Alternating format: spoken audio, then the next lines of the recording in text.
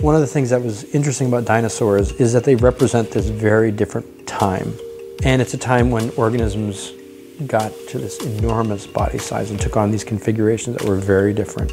And Edmontosaurus was a specimen that kind of allowed you to kind of take that in because it's so big and it looks very strange. As a visitor, you'd walk up to it and be kind of amazed by how big this dinosaur was.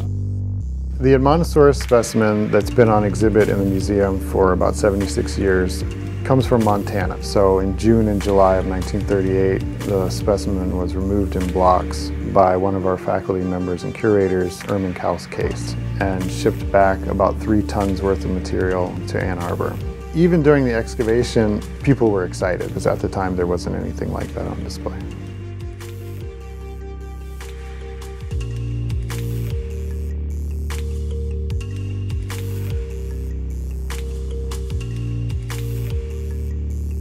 We're all sort of scientific preparators, and we don't have a lot of experience removing things from display. We have a lot of experience putting things on display. So we had to learn on the fly, in a sense. So it was mounted on its side, and extracting it from that mount, which was done in the 1930s, was a real challenge. It's almost not quite as difficult, but it's a similar challenge to removing the dinosaur from the rock in the first place. You kind of have to first figure out what the boundaries of your quarry are, and then begin to sort of subdivide it into pieces that you can manage, and then extract those one by one.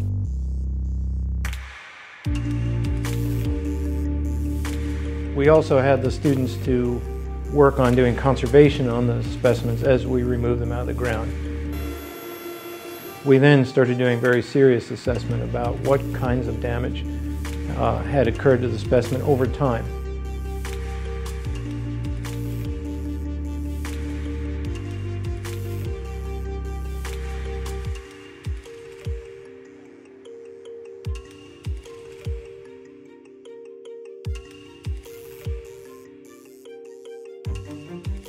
Paleontology is an empirical science, and museum collections, they are collections of objects that we can use to try to answer questions.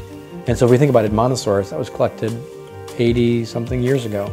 There are questions that we can ask with that specimen that perhaps the person who collected it never even thought of. Even though Edmontosaurus is not a rare dinosaur, questions can still be answered by having material like this original fossil. And all of those things are useful for us in studying the past. We want to know those associations because they help us to make predictions about life on our own planet now. So paleontology is not a dead science.